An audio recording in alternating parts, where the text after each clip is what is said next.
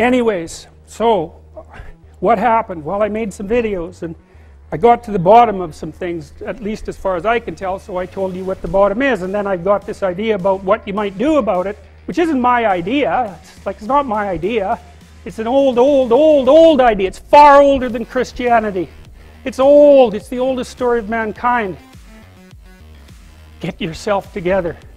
Transcend your suffering. See if you can be some kind of hero.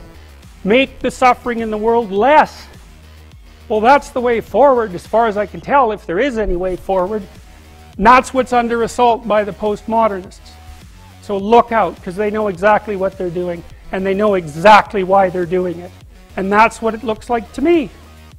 So that's it.